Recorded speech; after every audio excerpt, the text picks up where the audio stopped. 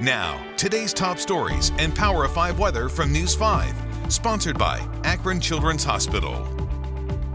Good Wednesday morning. I'm Katie Houston. I'm Danita Harris. Here's a look at your top local stories. We'll find out more tonight how Mayfield City Schools will handle its mask policy when the Board of Education meets. On Monday, a mandate for all students and staff to wear masks went into effect for the district. The superintendent says that decision was based on a survey and in the best interest of learning.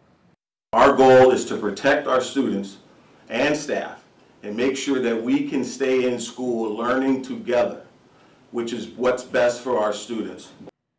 We checked the district's COVID dashboard overnight. Right now, there are 10 active cases among students and 1 staff member. 2 staff members are in quarantine, along with 17 students. And students in Worcester schools are required to wear their masks right now, but some of the parents there say they don't like that they were left out of that decision, and they let the school board know at the meeting last night. Whose science are you following? Are you following the science? Excuse me. Excuse me. We are following. Excuse me. I think we are following. You had your time. The school board did not make any decisions or changes, I should say, at its last night meeting, but the board will be meeting again next month to review the mandate.